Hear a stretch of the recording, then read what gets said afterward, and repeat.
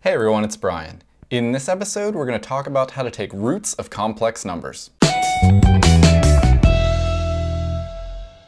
Remember that every complex number can be represented in its polar form by r, which is the modulus of the complex number, times the quantity cosine theta plus I sine theta, where theta is the argument, the angle that the vector makes with the x-axis.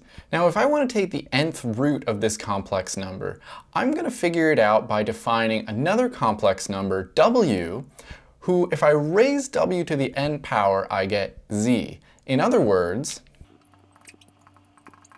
the nth root of z is given by w, meaning if I raise w to the power n, I get back z. So let's write w in its polar form. Here I've written w in its polar form, given by its radius, I've called that rho, and its own argument I've called phi. And now I've defined w so that if I raise it to the nth power, I get z. So now if I raise w to the n, if you remember how to use de Moivre's formula, or if you refer to my last video about how to take powers of complex numbers, we take the power of the modulus, so we just raise rho to the n power, and we also multiply the argument by n. So this phi turns into n phi. Now since this is equal to z, we can sort of just match up the moduli and match up the trig parts. Here, I'll just solve for what rho should be by taking the nth root, so that's r to the 1 over n is equal to rho. And if I want to solve here for phi, well then I'm going to need to take the inverse cosine of both sides. That would give me theta on the left equals n phi on the right. But I have to remember when I take the inverse cosine of both sides, that's also valid for any multiple of 2 pi. So I'll say plus 2 pi k here. And this is the sort of thing you would have done in a trig class when you're taking the inverse cosine of both sides, if you're not defined on a certain interval. So this is valid for all k in the natural numbers, or even the integers. And now if I solve for phi here, just dividing both sides by n, I get theta plus 2 pi k over n. And now this will allow us to solve for the roots of z. And now I can write the formula. And so the nth root of z, and sometimes this is actually called w sub k, which is also equal to this, is equal to the nth root of r, the modulus, times cosine of theta plus 2k pi over n plus I sine of theta plus 2k pi over n. And this is for k is equals to 0, 1, 2, all the way up to n minus 1, because once I start putting any numbers in after that, they start repeating, and so we're getting n distinct roots. When k equals 0, that's called the principal root.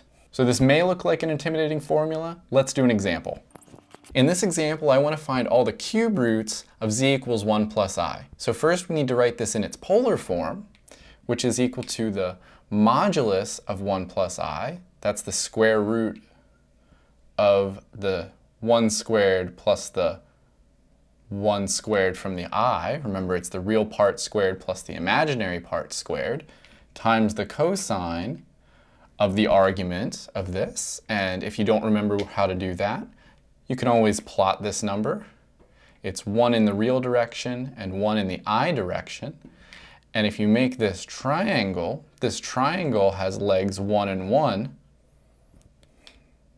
which means that the tangent of this angle theta, opposite over adjacent, is equal to 1 over 1, or 1, meaning that the inverse tangent of 1 is equal to theta. If you put that in a calculator, or you're good with the trig identities, this is going to be pi over 4 radians, or 45 degrees. So that's the argument of this number. So this is pi over 4 plus I sine of pi over 4. And now I don't want to simplify this because I'm going to take advantage of our formula for finding the roots. The cube roots of z will be given by this, which is the cube root of square root of 2 in this case, right? 1 squared plus 1 squared is 2 square rooted, and then I have to cube root that times cosine of pi over 4 plus 2 pi k all over the number 3. So where is this coming from? Well, pi over 4 was the argument.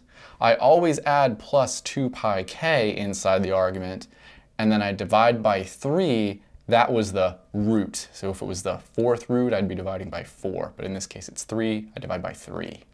And then it's plus I sine of the same thing, pi over 4 plus 2 pi k all over 3. And we're going to write this out for k equaling 0, 1, and 2. All the numbers before 3. So all the roots are given by the collection. And I'm going to write the first one first. So k equaling 0, remember that's the principal root. So if I plug 0 into this equation, let's see, we'll get 2 square rooted, cube rooted will be 2 to the 6th times cosine of, I'll plug in 0 for k. That would be pi over 4 divided by 3. That's going to be pi over 12 will be the argument, plus I sine of pi over 12. That's the first one, and we should get 3 of these, right, if it's a cube root.